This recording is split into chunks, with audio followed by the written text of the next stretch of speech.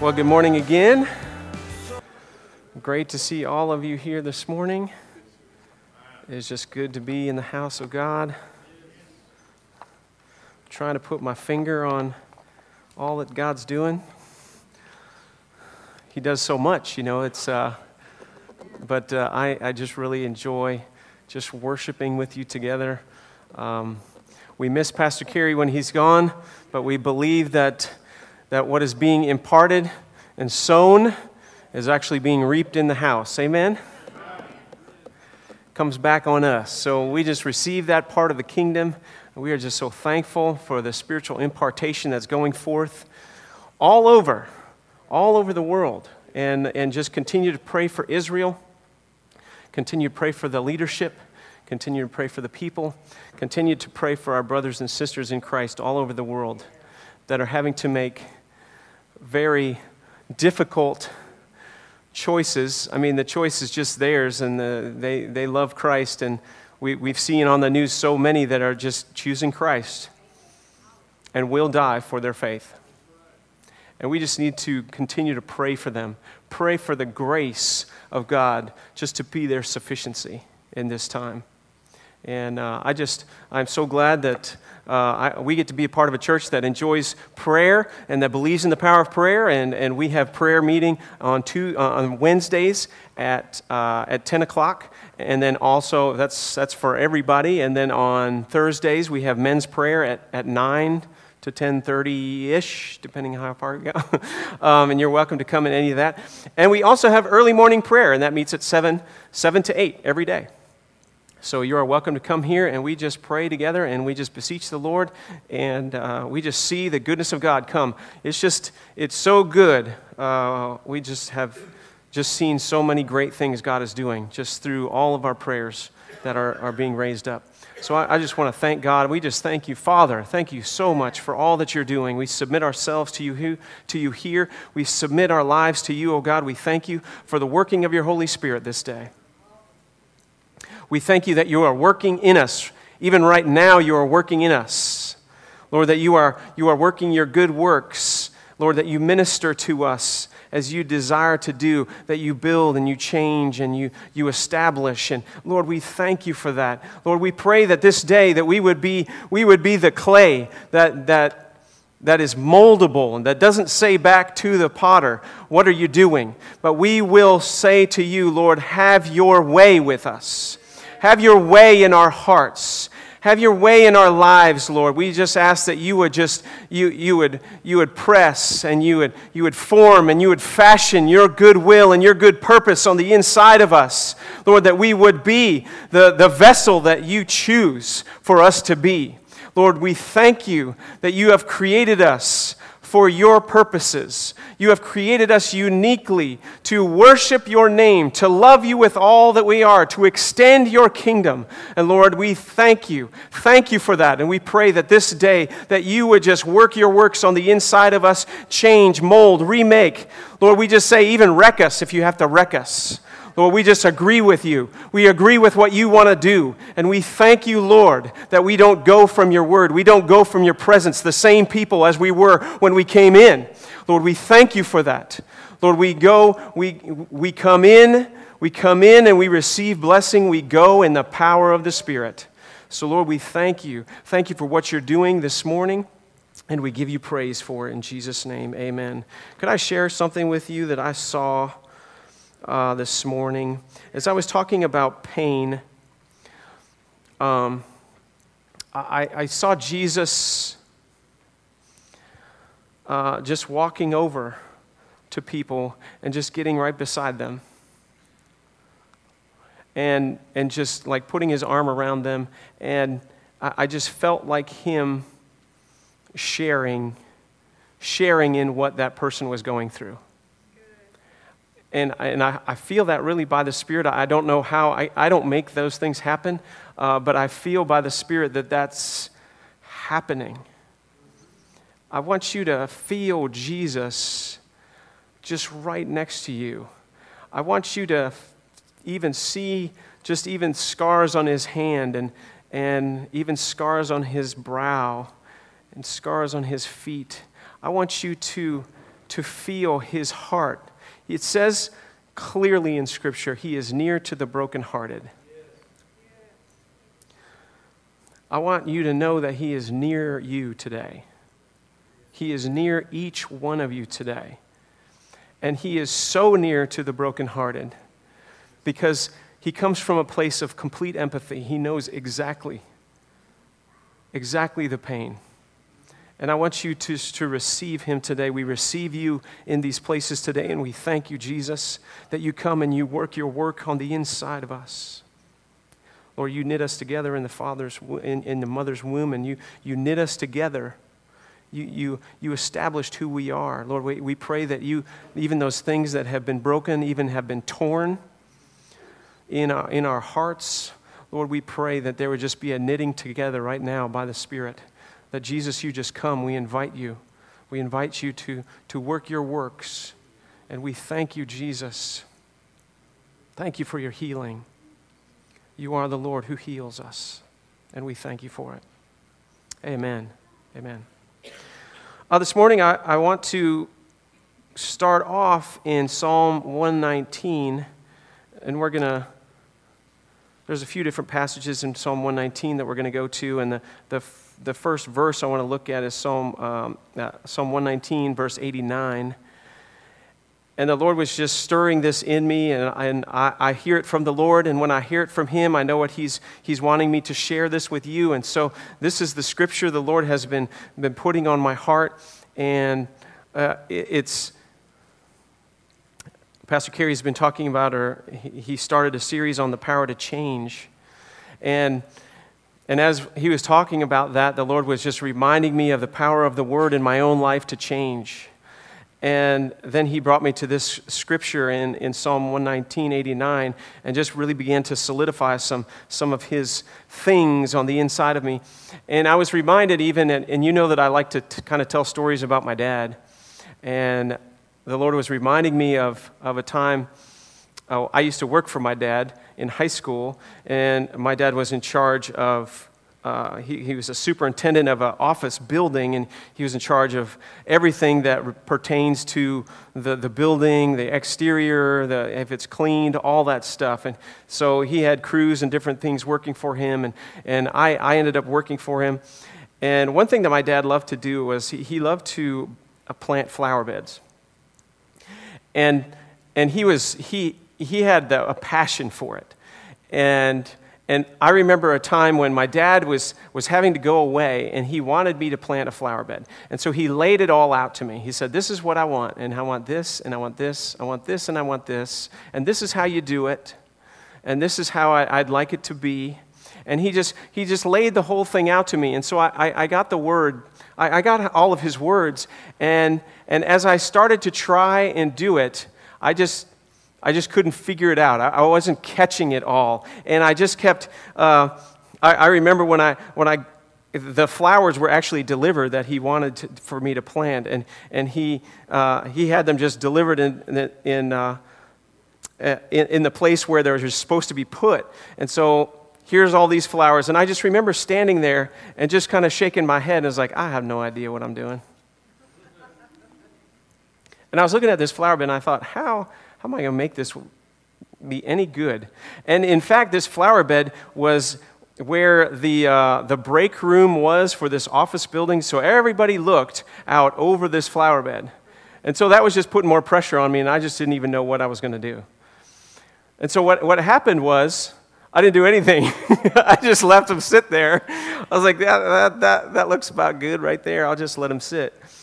Well, my dad comes back, and he had just been gone like a day or two, and he comes back, and those things are just still sitting there. And he was like, what are you doing? I was like, I didn't know what to do. He's like, well, I told you all the things that I wanted you to do. And you know, he had this picture of what it was going to look like, and he had all this stuff. And I said, Dad, I couldn't quite grasp it. He was like, well, you could have just started digging and doing anything. I was like, no, I didn't want it to look bad, right? And so Dad, he says, okay. And so he gets down on his knees, and he starts preparing the soil and getting this big thing ready, and then he just starts working. And then he starts talking to me about it. And he just starts leading me through it. And just one thing after another, and just after, it wasn't even an hour, maybe a little bit more than that. But he had all of these things in this beautiful display of flowers in this flower bed. And it was tiered, you had the shorter flowers towards the outside, and it kind of built up. And then you had this, he put in the middle, he had this big, this spray kind of in the middle. It just kind of came up with, and I think it was red leaves just shooting up like this. And I was just astonished. I thought, man, that is just beautiful. And I realized something. I realized a number of things.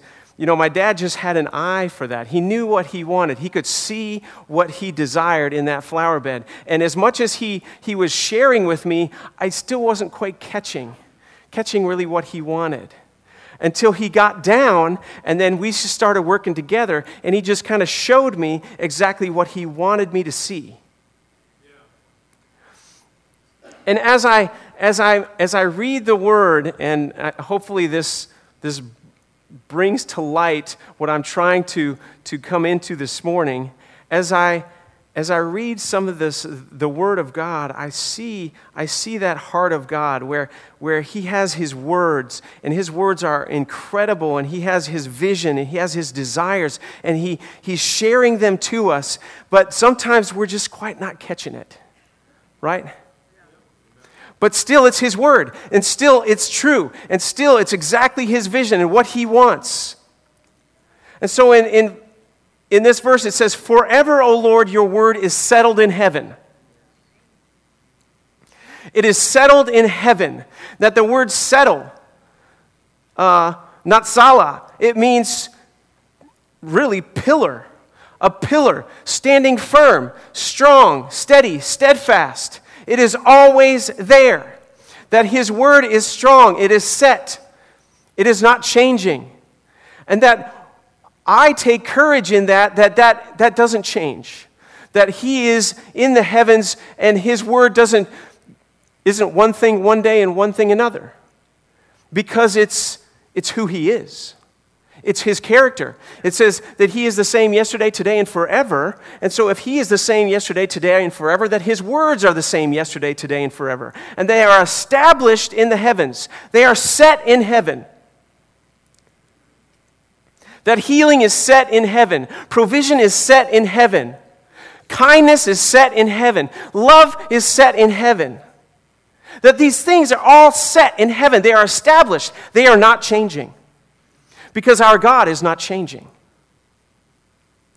And so that's why He says in verse 90, your faithfulness continues throughout all generations. You establish the earth and it stands. That it is set in Him.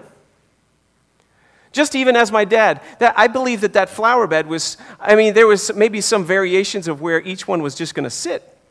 But that flower bed was set in Him. He had that. He had what He wanted in Him.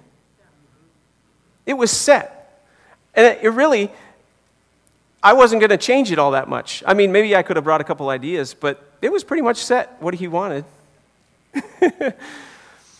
And I'm glad it was, because it was beautiful. But the Lord says to us that I am the same yesterday, today, and forever. That you can count on me, that I am faithful, that I am not changing, that I am strong and secure. And in times where circumstances are just kind of crazy, we can trust and believe in that, Lord God, your word is established in heaven. It is not changing. You are still for me. You know that His words in heaven are not just words about Himself. They are words about you too. That His words and His belief and what He believes on you are set in heaven. That you are my Son and whom I love. I'm well pleased with you. That you carry my righteousness. That you are the righteousness of God in Christ Jesus. That there are things in heaven that He speaks about me. That they are set in the heavenlies. In 1 Peter, and you can kind of hold your finger in Psalm 119, in 1 Peter 1, 23 to 25, we see Peter talking about this word that he has seen.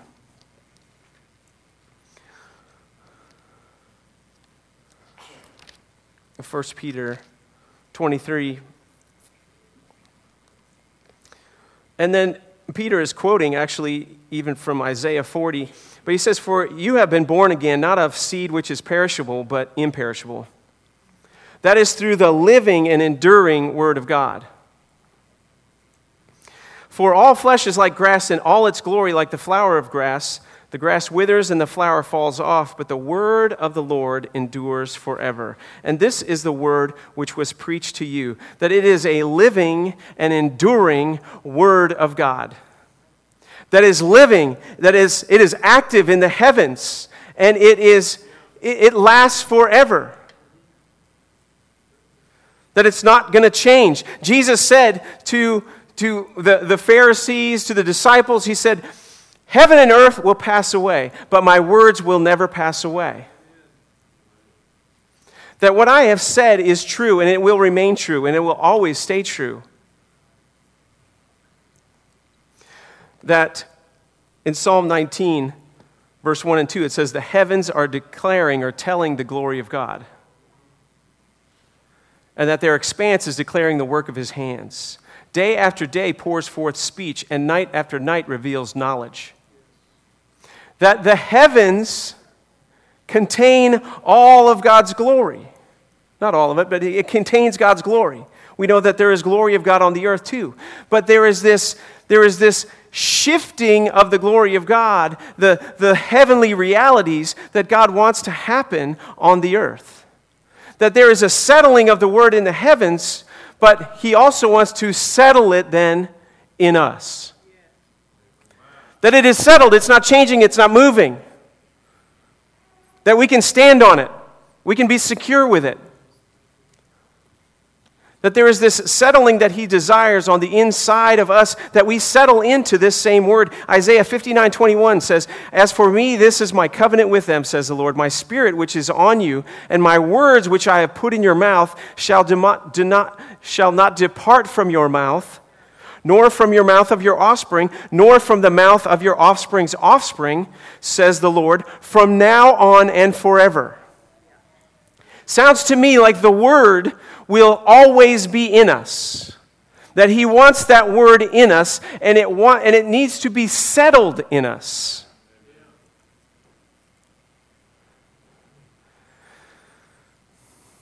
If you turn back in Psalm 119,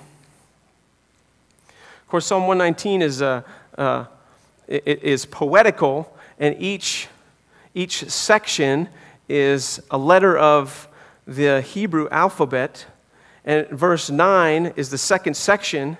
It says, and it begins, "How can a young man keep his way pure? By keeping it according to" what? Your word. Keeping it according to your word. "With all my heart I have sought you. Do not let me wander from your commandments. Your word have I treasured in my heart." That there is a settling of the Word of God that he wants in our heart. That there is a stable place that he wants to be on the inside of us, and I'm not moving from this place. And it comes from the Word getting on the inside of us. That the Word not just being spoken, and certainly it is spoken to us, and we read it in the Word, but we need to receive it and get it on the inside. The word for treasure or hidden means you're concealing something of great value. You are grabbing hold of its value, and you see it. You let it stay where it needs to stay, and it stays in your heart. So there are, of course, the perfect number, 7, but there are 7 things that we can pull out of here, how the word gets settled into me. Because we don't want to be like a double-minded man that's unstable in all his ways, that we believe one thing one day and believe one thing another. That comes from the word not being settled on the inside of us. That I need to allow the word to settle in me, that I need to allow the word to breathe life into my life, that it changes even the things and circumstances around me that I think, well, I don't know what I'm going to do about this. So I've said the first one, treasure it. You treasure it in your heart. You get it on the inside of you, that I might not sin against you. It says that Mary treasured the words that the angel spoke to her. She treasured those words in her heart. And that when they took Jesus into the temple and he was blessed and he was prophesied over, it says that Mary treasured these words. She treasured the prophetic word that was spoken over Jesus. She treasured these things. She got it down on the inside of her. And she says, it's gonna happen. It's going to happen. She was treasuring and grabbing hold of these words. The second thing, blessed are you, O Lord, teach me your statutes. We need to learn these things. How do we learn these things? We dig into the Word. We let the Word teach the Word. That there are so many things in Scripture we think, well, what does that mean? Well, go into the other Scriptures that tell you about the Word. That tell you about that Word. That we allow the Word to teach the Word. That we need to be taught by the Word. We need to learn it. The third thing is we declare the Word. With my lips I have told of the ordinances of your mouth. The Word is, with my lips I have told, it really is declaring, it's recounting, it's setting a mark. I am recounting the things that God said, that God has done, that God has spoken to me. I am rehearsing them over and over. That when I was even talking to the men on Thursday night, that we need to be good at rehearsing the good things that God has said to us. And that sometimes you can get down or grumpy, and I was talking to the men there, sometimes when we're hungry and we're tired, we get a little grumpy and cranky, Well, we need joy. We need to allow joy to erupt from where? The inside of us, because God says He's put joy on the inside of us. So how do we tap into that joy that's been put on the inside of us? We tap into that joy by rehearsing the things that Jesus says about us, about who we are, about what He's done for us. That I rehearse those things.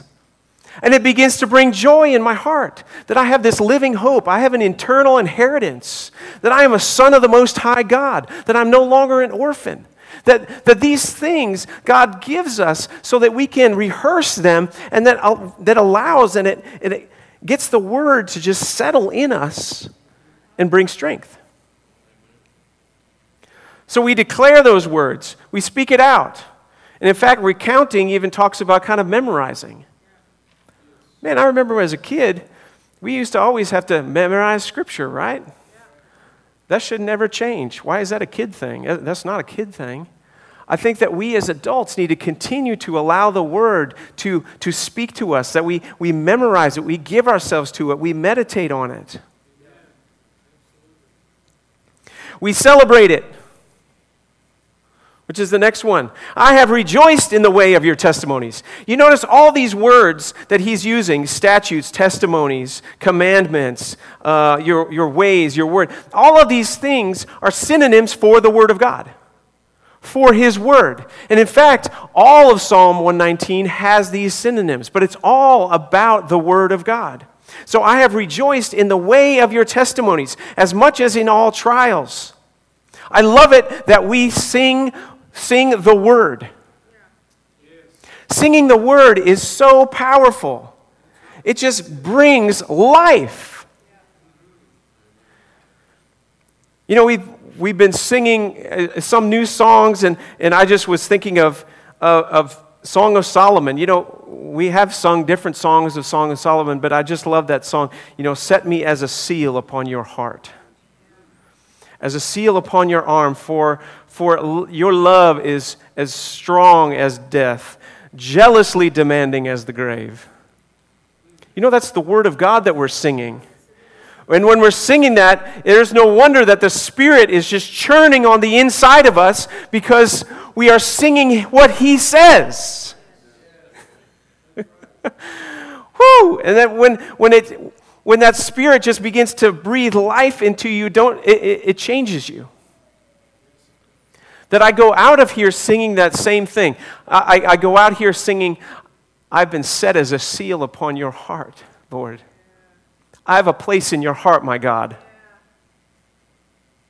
You know, rejoice is akin to the Greek word, which means it's really celebrate. It's like jump around. Jump and dance around. I am in the heart of God. That I can be excited about that. That it's not just a Sunday morning thing that we praise and honor the Lord. That sometimes allow the Spirit of God to get upon you and, in Brahms. Not just because you like the ice cream, but just allow the Spirit of God to just rise up with His Word and just pour out from you in that place. Okay. I have rejoiced in the way of the Lord, the way of your testimonies. I love that way. I love to rejoice about what you do and all that you have done, as much as in all riches. I will meditate on your precepts. Meditate is the good form of worry. Right? Instead of worrying, I'm going to meditate. I'm going to meditate on what God says about this circumstance and this situation. That God speaks words to us to give us strength. So we meditate it, we focus on it. The sixth thing, I will meditate on your precepts and regard your ways. The seventh thing, the sixth thing, I shall delight in your statutes. Delight, shawa, means take pleasure in. I take pleasure in your statutes. I see the goodness of it. It brings life to me when I think on it. That it pleases me to say the word of God. Your word is a lamp unto my feet, a light unto my path. It pleases me to say those things. That when I read the Song of Solomon, and I know that the bridegroom is really a picture of our Father speaking over us, and I hear all these words, how much I love you, my daughter, my bride. My heart beats after you. Those are powerful, and it brings delight. It pleases me. And then it says, I shall not forget your word, that we remember it. We remember His word. And when I think about remembering, do not forget. Do not forget my word. I think of Psalm 103. So let's just turn over with me to Psalm 103. David says, bless the Lord, O my soul, and all that's within me. Bless His holy name. Bless the Lord, O my soul, and forget none of His benefits. Why is he blessing the Lord in here? He's blessing the Lord because he's saying, I'm remembering all the things that God has given me. All the things that God has done for me. I'm remembering those things. I put myself into remembrance, and I don't forget what He's given to me. And so this is why his soul begins to bless the Lord. And he says, who pardons all your iniquities. He pardons. He forgives my iniquity. He forgives my sin. He heals all of my diseases. These are the benefits of God. Who redeems my life from the pit. He brings value to me. He crowns me with loving kindness and compassion. He satisfies my years with good things, so that my youth is renewed like the eagle. The Lord performs righteous deeds. He brings vindication for me, is the word, and judgments for all who are oppressed. He made known His ways to Moses and His acts to the sons of Israel. He makes known Himself to me. The Lord is compassionate and gracious, slow to anger, abounding in loving kindness. Verse 11, for as high as the heavens are above the earth, so great is His loving kindness toward those who fear Him. As far as the east is from the west, so far has He removed our transgressions from us. Just as a father has compassion on his children, so the Lord has compassion on those who fear Him. In verse 17, but the loving kindness of the Lord is from everlasting to everlasting on those who fear Him. The loving kindness will never end. The Lord has established His throne in heavens. We just talked about The Lord is established. It's the same word. He's established his word. He's established his throne. He's established who he is in the heavens. His sovereignty rules over all. Bless the Lord, you his angels, you mighty in strength, who perform his word, obeying the voice of his word. Bless the Lord, all you hosts, who serve him, doing his will. Doing his word, doing what he desires. Bless you, O works of his, in all places of his dominion. Bless the Lord, O my soul. We can see why David was so filled with blessing, because he was recounting all of these blessings that the Lord has given to him. If you want to think, and if you want to think yourself happy, if you want to get excited in the Lord, I encourage you, go through this and let it hit you. Speak these things out with your words. Speak them out loud in the atmosphere, in your household, that if there are things that are happening that you're just like, Lord, things just seem out of control and I can't do anything about them.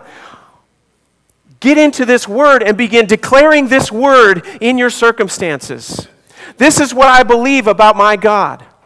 This is what I believe that I have in him. And I declare these things, and I let them be firm and strong on the inside of me. This is how the word is living and active and sharper than any two-edged sword. That this is what happens. That we give ourselves to the word, and it is living through us. It lives in us. It is the living, enduring Word of God, isn't it? We say that about Jesus, but Jesus came to give us his words. He says, I want you to abide in me, abide in my words. Abide in the things that I have said, and let these words then come out and bring life into your circumstances.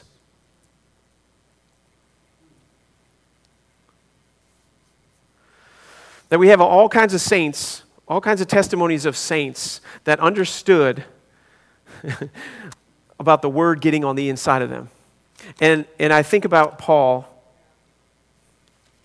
and I really like, Paul is going through, and Romans 8 is just classic, and just read Romans 8 if you want to be encouraged. But Paul says, okay, this is Paul, and in 2 Corinthians 11:2, he says that Paul received 39 lashes 5 times. He says, I've been beaten. Beaten like that, received 40 minus 1, 5 times. That I have also been beaten with rods 3 times. That I was stoned and left for dead. That 3 times I have been shipwrecked. That in every city I go, dangers await me.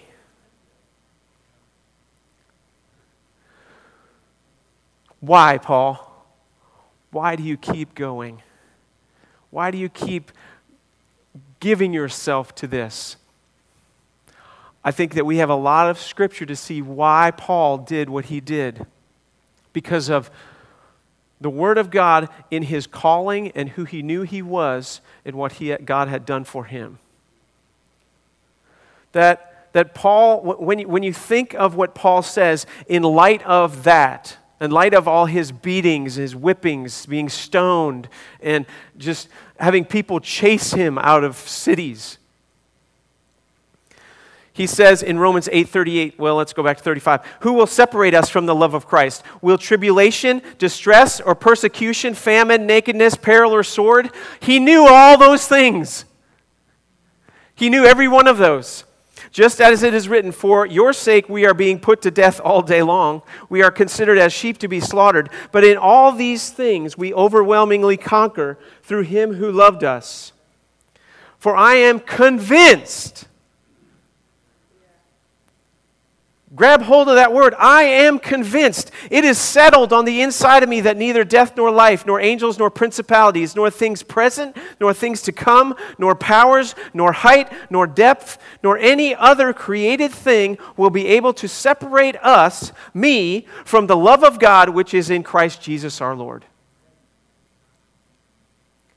That because Paul was so convinced of this, he was willing to, after the first time being beaten with 39 lashes, He would continue to submit himself into that kind of atmosphere so that the gospel would go forth, that the kingdom of God, the good news of Jesus Christ, the love of Jesus would come to people that were hurting and broken and who needed him.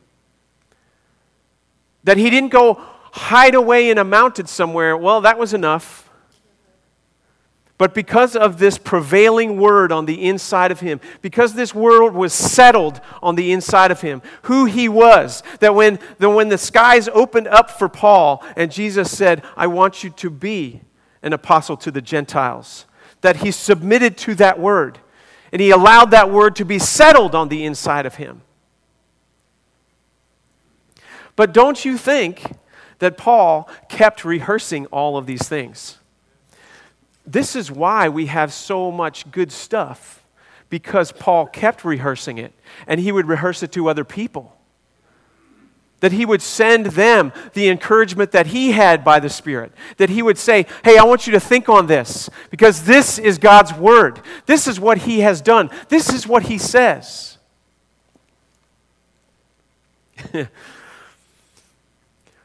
That God has his word. It is established and is set in the heavens. And that he has given his words and he pours forth his words and he wants us to get it on the inside, right? We see in the Old Testament that Israel kind of had a problem with that.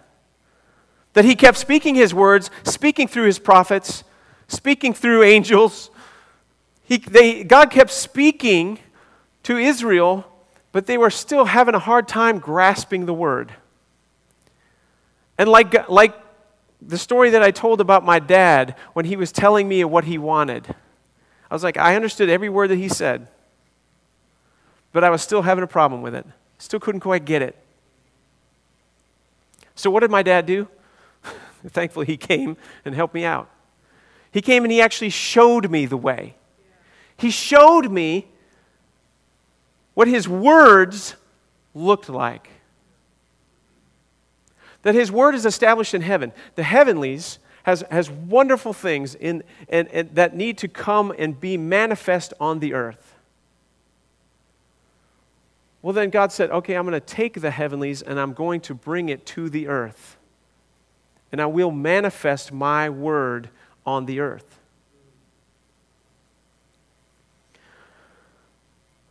That's how it was going to make sense. It had to make sense. It was going to make sense through someone coming and displaying what the word being alive on the earth would look like. Heavenly words on display through a life. And we know that's Christ. That Hebrews 1:3, it says, he is the radiance of his glory and the exact representation of his nature. That if you turn to, go ahead and turn to 1 John 1:1. And we know John was the apostle that was leaning back on Jesus and leaning on his chest at the Last Supper. And that John was even labeled by the other disciples. You know, he was the one that Jesus loved. Of course, Jesus loved them all. But it just became known as that. But John, he says, in his gospel, he says, in the beginning was what?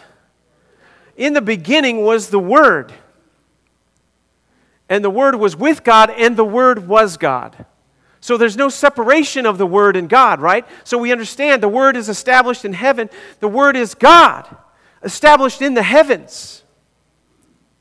So then in 1 John, he kind of elaborates a little bit more in this, and he says, what was from the beginning, which we know was the Word, we have heard, what we have seen with our eyes, what we have looked at and touched with our hands concerning the Word of life.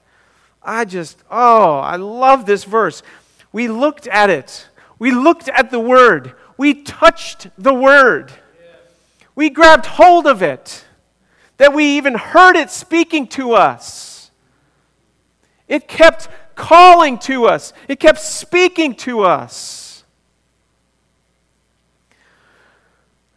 What we have touched with our hands concerning the word of life. The life was manifested, and we have seen and testify and proclaim to you that eternal life, which was with the Father and was manifested to us.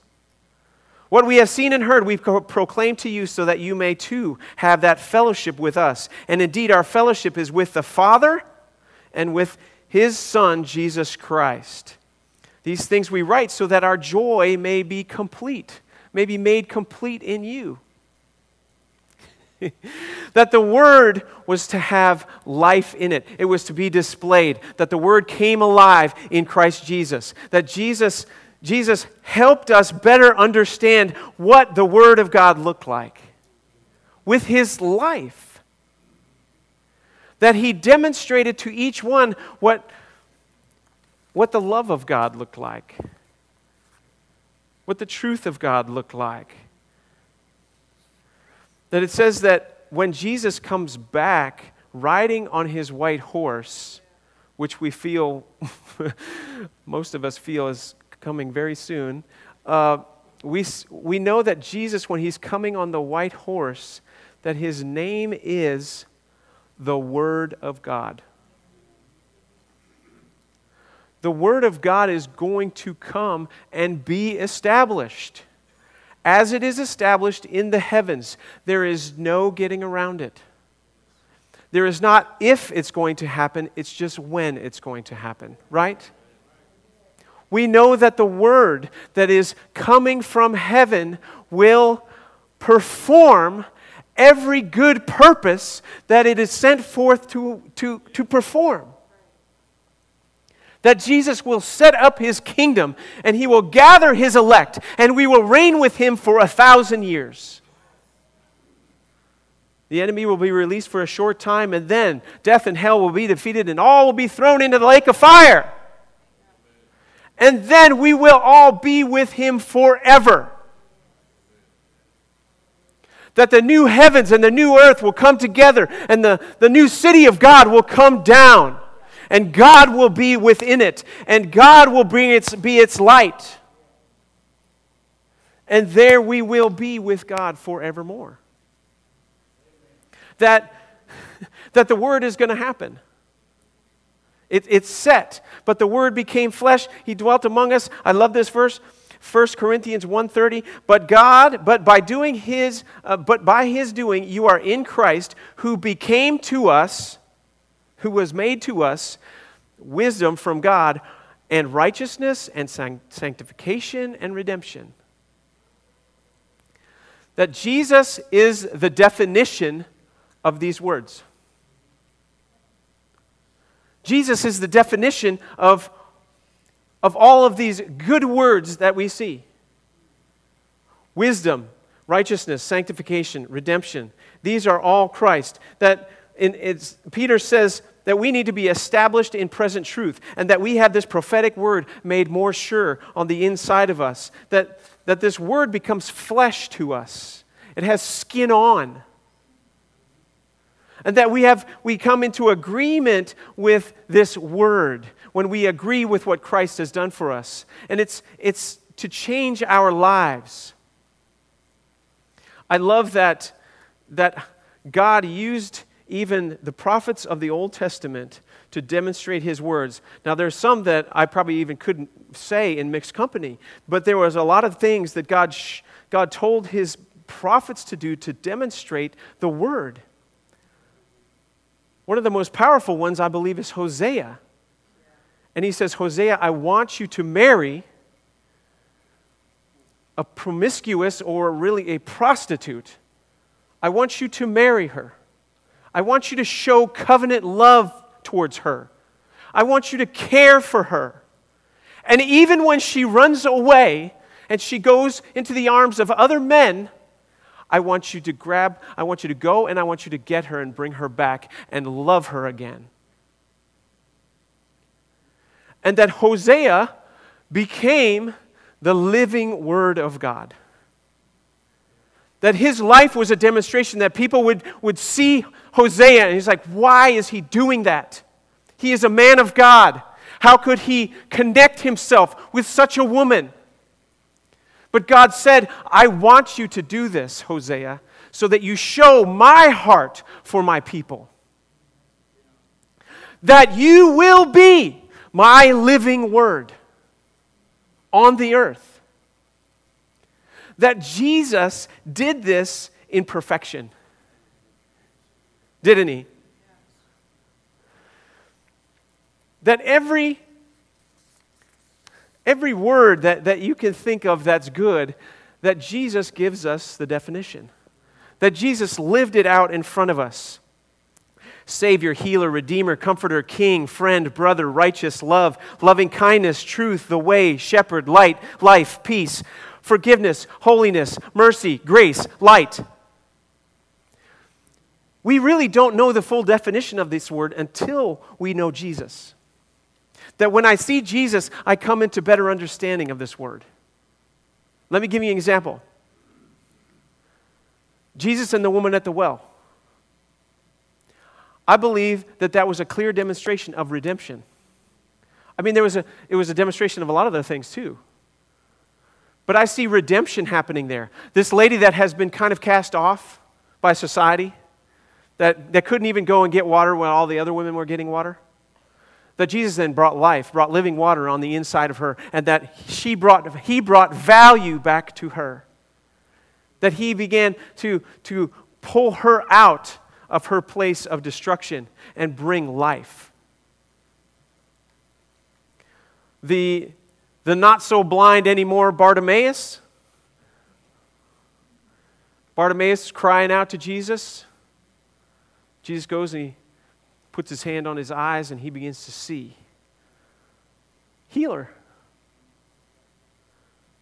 That the Gadarene demoniac and his father understood what freedom really was. That they understood that when Jesus set him free, and that the town was no longer terrorized because of it, they understood what freedom really looked like. I believe we see honor when Jesus allows the woman with the alabaster box to pour anointing oil over him and wipe her tears off of his feet with her hair.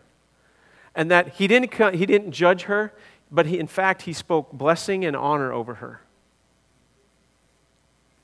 5,000 people plus, wife and kids and family. We see he's provider.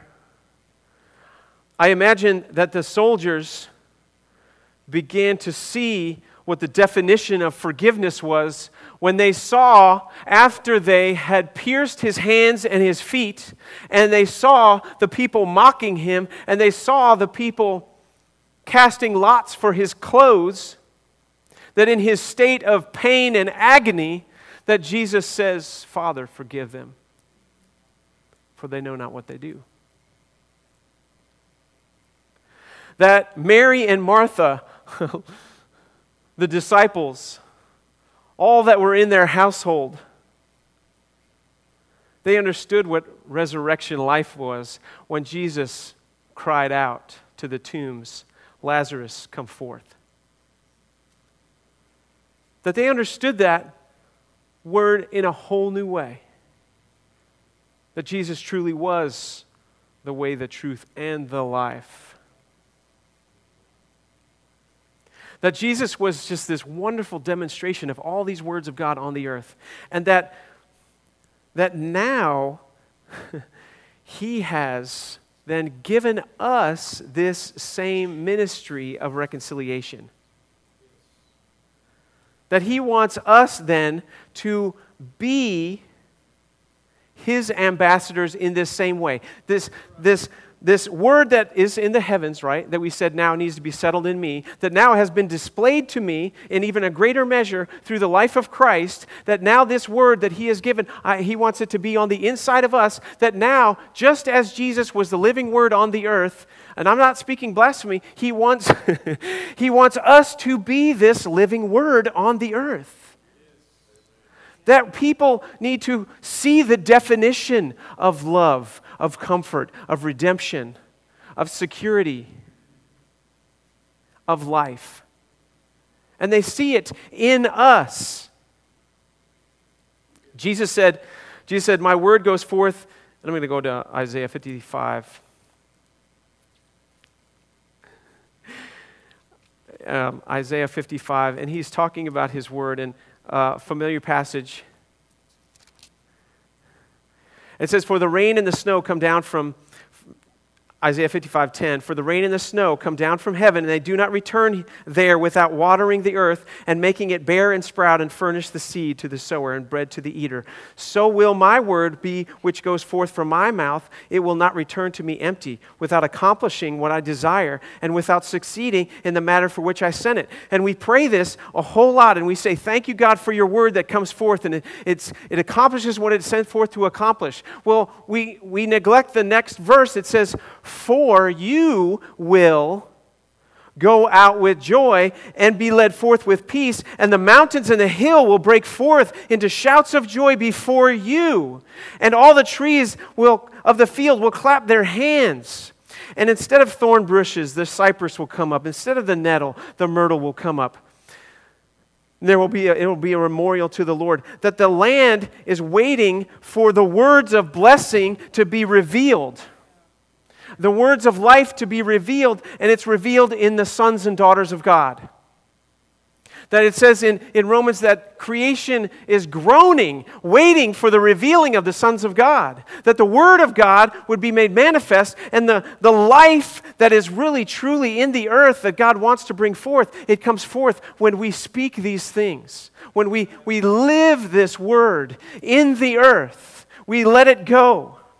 That we are demonstrators of this word. And in Matthew, Jesus on the Sermon on the Mount, he says, love your enemies, bless those who curse you, be generous to those that take from you, keep walking with people that take advantage of you, go the extra mile. And this shows that heavenly realities that Jesus wants, Lord, that they come when we give ourselves completely to the word that's placed on the inside of us. I can't do that. How can I love my enemy? How can I do this? How can I be kind to somebody that's taken advantage of me? And I mean, really, this is where I'm trying to come with this whole thing. It's just kind of precept upon precept. That this settled word on the inside of us needs to come out then. If I believe in forgiveness, then I need to forgive, even in the midst of someone that has betrayed me.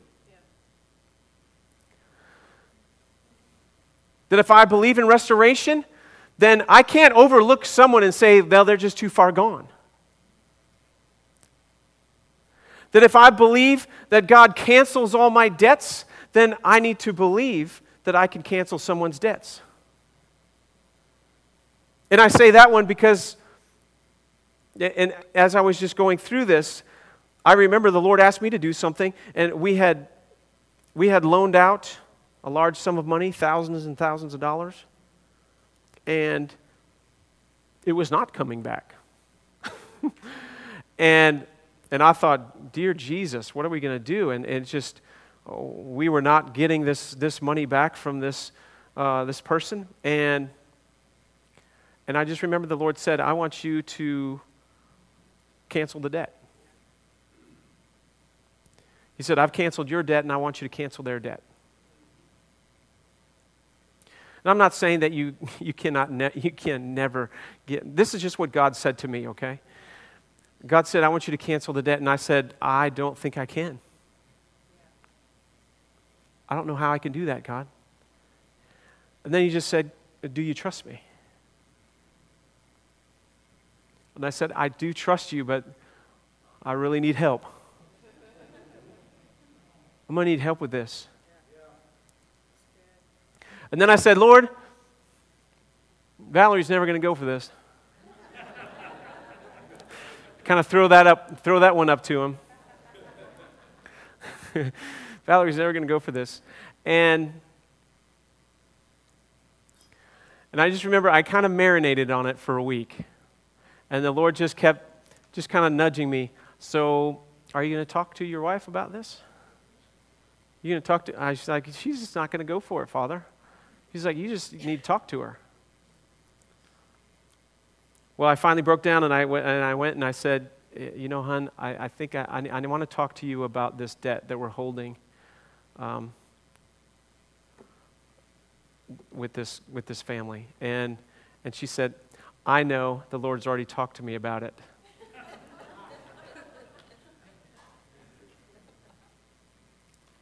I was like, really? Okay. And so the Lord just completely confirmed it. And it was so beautiful. You know, I just remember even when I said that and she said that, I felt like this completely release. And okay, I can definitely trust you. I can trust you with this. And so we did. We canceled the debt. And I felt such a peace about it. And I mean, this was a big amount for our family. I mean, it was a big amount for most people, but, you know, maybe not, well, a lot of people. It was a large amount. And I said, God, you know, it doesn't even matter. I'm just going to trust you. Well, you know, a month later, somebody drives up and I'm like, hey, Pastor Jim, come here. I walk over there, and he grabs something, and he puts a card in my hand. He's like, I just want you to have that. The Lord says we just needed to give that to you. I opened the card, and it's just, you know, you're a blessing, and we just heard God say that we needed to give this to you. You know, there was a check in there, and that check was a little bit more than all that money that we had just forgiven. Glory. And I said, you are God. And I am not.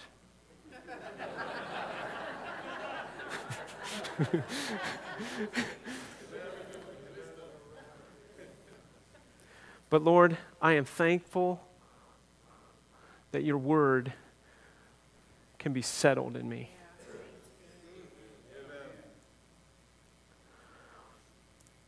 That there are prayer times when I pray, and a lot of us will, well, you don't pray for patience because you don't want what's coming.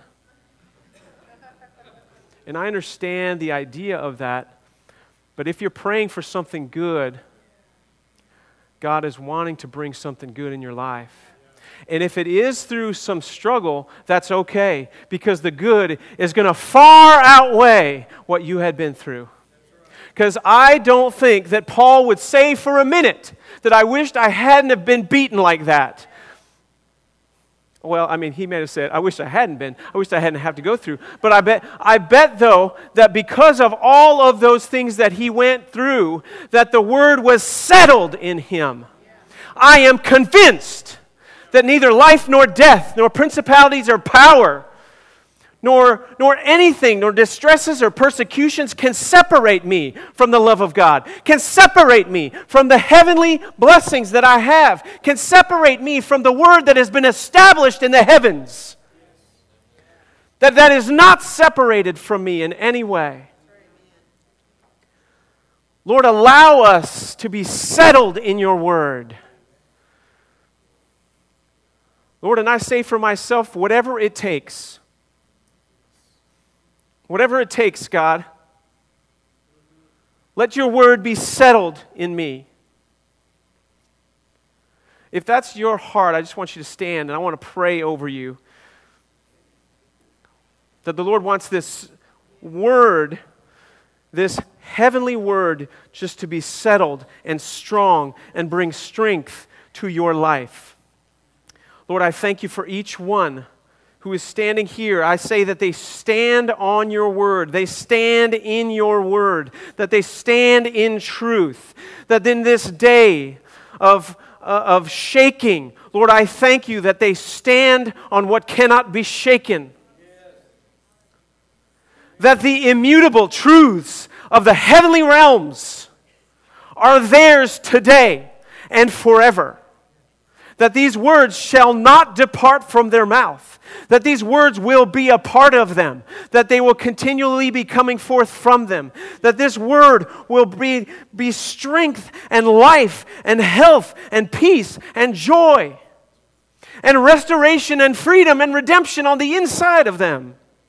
But Lord, even more than that, it will be all of these things to the world through them. That they are the demonstrations of the living word on the earth. And I thank you, God, that you can settle your word on the earth through those who carry the settled word. Lord, I thank you. I thank you for strength in the inward parts, for truth in the inward parts, that is your desire, that is your purpose. And we just thank you and we submit to that. Lord, let our lives as Jesus, as Hosea, as Isaiah, as all the prophets of old, Lord, they submitted to your words. Their life became testimonies of your living word on the inside of them. Lord, I pray that for each person in this place. Lord, that they go forth in the settled word of God. That there is nothing that can separate them from this settled word. It speaks on their behalf. It speaks about them. It speaks to them. Lord, we thank you for that settled word today. We receive it. Breathe upon us again, O breath of life. Breathe your words in fresh and new. Lord, let these settled words just become even stronger within us.